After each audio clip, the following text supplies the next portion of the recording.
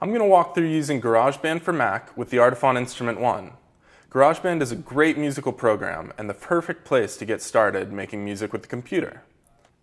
I'm going to start at artiphon.com/downloads. I'll be using the Instrument 1 editor for Mac and our GarageBand staff session. Download it yourself so you can follow along.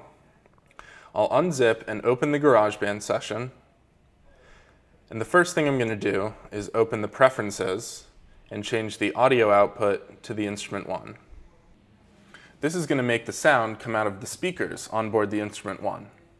I'll also install the Instrument 1 editor and then open it. And I'll start with the guitar preset. Switching back to GarageBand, the first selected track is an acoustic guitar.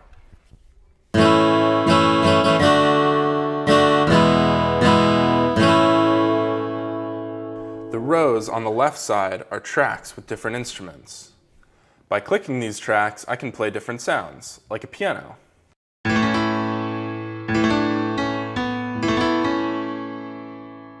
Notice how I'm still playing this like a guitar, strumming and using guitar chord shapes. That's the beauty of the Instrument 1. You can play any sound with any technique that you want. I choose the sound in GarageBand and then customize my technique with the Instrument 1 editor. Now I'm going to change my Instrument 1 to play Smart Strum.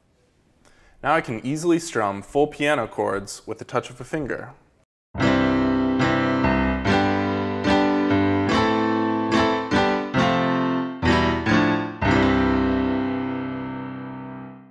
So now I'll choose my sound and record something. Maybe a harp, or the electric guitar, maybe a sitar, or the banjo?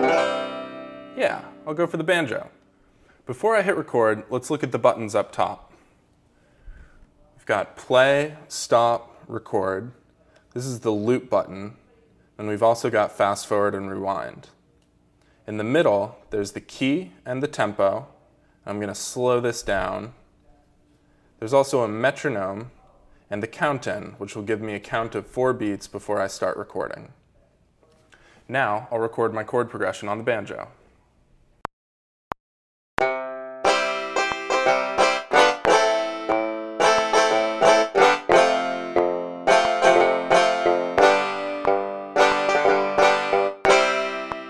After recording, you can see that I've created a region here.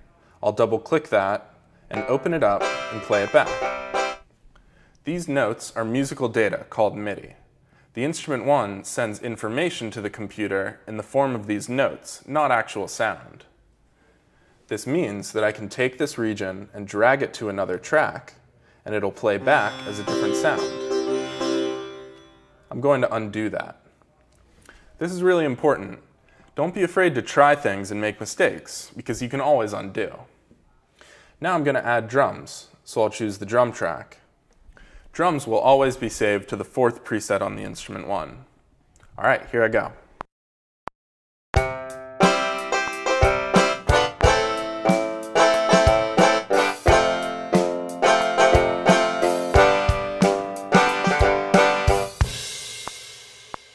That sounded good. So now I'm going to lay down a bass line. I'll switch to the jazz bass sound and switch over to the editor and open the bass folder. I want a fretless bass.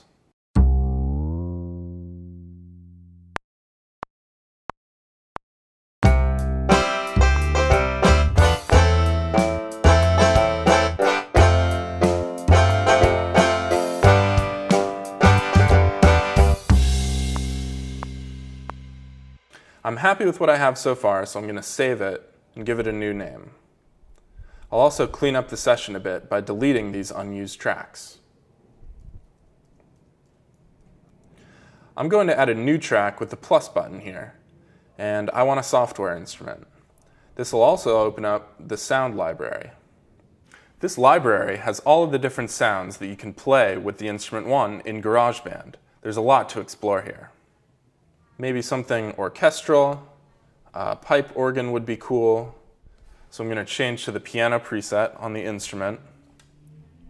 And how about the wedding organ?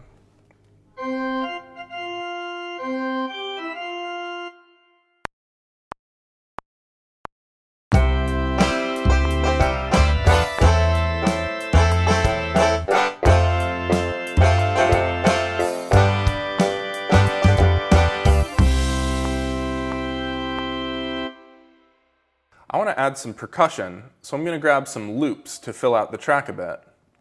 I can open the loops with this button up here. The loops are sorted by their instrument. I'll go for a tambourine.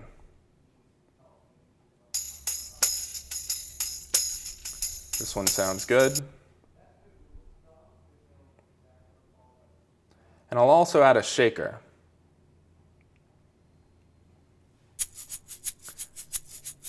Now these loops aren't long enough for the 4 bars, so I just have to drag them to make them loop again. Now these loops I've added are too loud, so I'm going to do some basic mixing. I can control the volume of these individual tracks with the faders here. So I'll turn some of these down, turn the bass down a bit, and turn that organ down. That level feels a bit better. The other control I have is panning, which sets the levels in the left and right ears. I'm going to move the tambourine and the shaker way out to the sides. I'll also offset the organ and the banjo a little bit.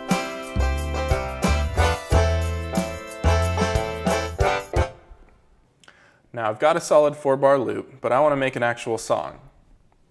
So I'm going to arrange my parts by dragging the regions and looping them. I want to build the song by gradually adding in new parts. The last part I'm going to add is a melody. So I'm going to use the piano preset, but add a new track and choose a synthesizer lead.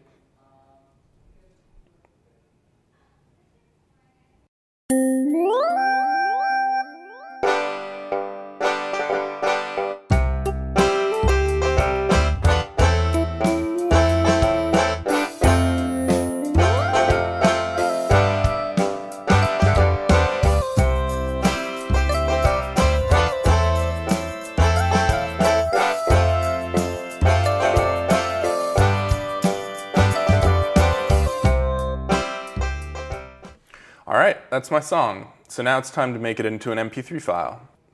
First, I'm going to save.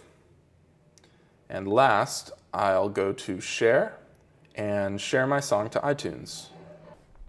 Thanks for watching. Good luck and have fun creating.